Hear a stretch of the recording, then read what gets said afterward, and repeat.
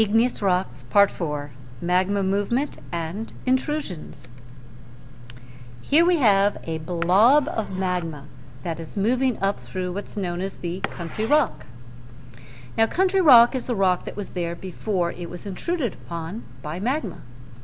Country rock is often sedimentary, and you can tell sedimentary rock because sedimentary rock typically has layers to it. So here's the magma moving upward. If it makes it all the way to the surface, what do you have?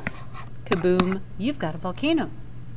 But very often the magma cools before it can make it all the way to the surface. So if it cools on its way, turns into a rock, you have what's known as a pluton. A pluton is igneous rock that cooled deep underground in the realm of Pluto. Why does the magma rise? Well, it does so for the same reason many things rise. It is less dense than the rock around it. There is, of course, a much more scientific word for blob of magma. It is called a magma diapir. You have seen a diapir if you've ever seen a lava lamp. This blob about to go upward, that's a diapir. Remember that these blobs of magma are the result of melting, often at a subduction zone. As they come up, they can interact with each other. Sometimes two diapirs can mix together, mixing their magmas. Sometimes the diapir of magma can interact with the country rock. It can assimilate, take in pieces of the country rock, melting it. That will change the kind of magma. Or it can ooze its way up into the country rock, making dikes and sills. Inside the magma, crystals that are forming as the magma cools can settle down, changing the kind of magma, kind of rock formed at the bottom of the magma then that is formed at the top. In A, we have magma going through cracks in the rock, in the country rock, sliding through layers. As it cools between layers of the country rock, it will eventually become what's known as a sill. As it cools, as it goes through cracks in the rock, it might become a dike. As it rises, sometimes it even pushes the rock above it into what's known as an anticline, a curved layer of rock. Or sometimes it just eats up the rock it's coming through. The chunks of the rock can be totally assimilated and melted, or they can be partly assimilated and be left behind as foreign rocks called xenoliths. Here are two examples of xenoliths. I'm sure you heard the word xenophobe, someone who's afraid of strangers, and lith, of course, means rock. So xenolith is a foreign rock. So here's an igneous rock, probably of a basaltic type of origin, and it's surrounded this rock here. This rock might have started to melt. You can see a chill zone around the edges where it was affected by the heat, but the center is pretty much intact. So this circular rock is a xenolith inside of the igneous intrusion. So is this. The darker rock in this case was there first, and the lighter rock, the lighter igneous rock, surrounded it and became a xenolith. As I said, the layers of magma that come across the existing layers of sedimentary rock are called a dike, D-Y-K-E, or in the United States we usually spell it D-I-K-E. It will also have an effect by heating up the rock on either side, sometimes even turning it into metamorphic rock. And here's the sill, the magma that intruded between the layers of the original sedimentary rock. Years later, that igneous dike that intruded upon the rock might end up being harder than the surrounding sedimentary rock, and it's left behind as this wall of rock. Here we have a sedimentary rock called Millborough Shale, and it's going at an angle. And in between the shale, you have a layer of basalt, a decidedly igneous rock. Well, how can you have a sill that's at an angle? Easy. It probably wasn't at an angle when the sedimentary rock was first there. Sedimentary rock is usually horizontal. The magma chamber was below, the magma came in and seeped between the layers. However, what happened next was that the entire layer of rocks was tilted to see what we see today. Here we have a summary of many different kinds of igneous intrusions. You start with magma,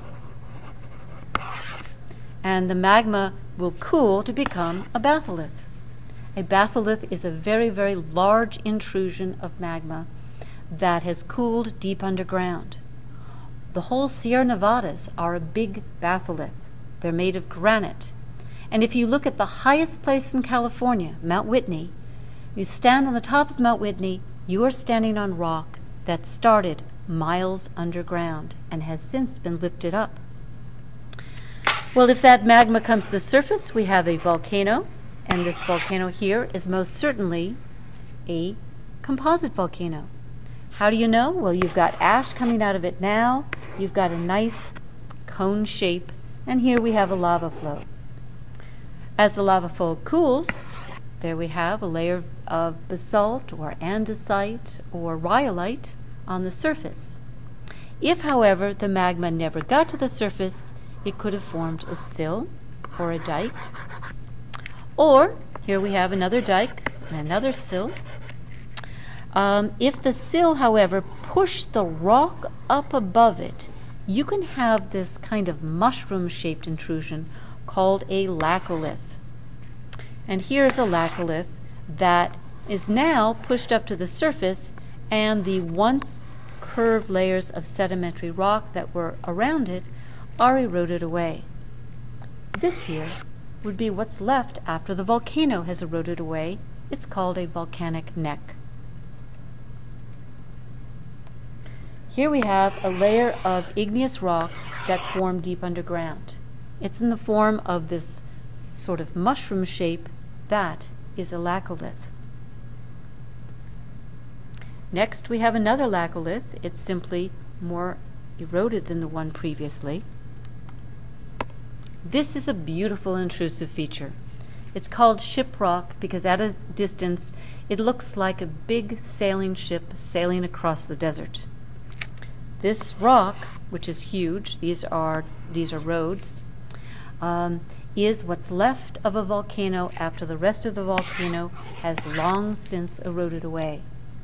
The center of that volcano was hard magma turned into hard rock, and radiating out of that volcano there were dikes, and those dikes can still be seen coming out of shiprock. Here's another picture at a greater distance. You can see the volcanic neck and the dikes radiating out. The beautiful rock that sits in the center of Morro Bay is an old volcanic neck. Here's an intrusive feature. I hope you recognize Devil's Tower. Devil's Tower could have been a volcanic neck, but was most likely a stalk, that is, magma coming up from a batholith that probably never made it to the surface. But it made it far enough so that it cooled, and as it cooled, it created columnar jointing. Either that or it was formed by a very big bear scratching. The largest intrusions of all are called batholiths. No, I'm not lisping. It really is a batho, which means deep, and lith, which means rock. All of the granite of the Sierra Nevadas, including Yosemite National Park, formed deep underground over a subduction zone back in the Jurassic. All of the volcanoes from that subduction zone, long since gone, but the granite has been lifted upward, and we see them exposed here in Yosemite National Park. So how did this form? You're looking at a rock layer. There's a rock hammer to give it scale. What formed first, this darker rock or the lighter rock? Well, the clue is that you can see sort of flow lines here, and this lighter rock is igneous, while the darker rock is not. So the darker rock was there first, and the lighter rock flowed around it turned into an igneous rock, leaving the dark rock behind as a xenolith. What's that? That is a volcanic neck. How about this? This rock right here looks like granite to me. But what about this oval blob? The granite surrounded the blob, and the blob, instead of getting totally assimilated and melted, just is left behind once again as a xenolith. So the blob came first. Here we have light layers cutting across a darker rock. Those light layers are dikes, and that light rock was once very felsic magma. Here we have sedimentary rocks of the Grand Canyon. But among those sedimentary rocks, there is a layer of basalt. Now, if you could find vesicles at the top of the basalt, you could say, oh, easy, that's just a lava flow. But if instead you find that this layer of basalt heated the rock above and below it, it might not be a lava flow at all. It might instead be a sill. How about this layer? This also is igneous rock, where the layers on either side of it are layered sedimentary rock. That would be a dike. And of course, the largest cliff of one single kind of rock is El Capitan in Yosemite National Park. That rock is granite, and El Capitan is part of the Sierra Nevada batholith.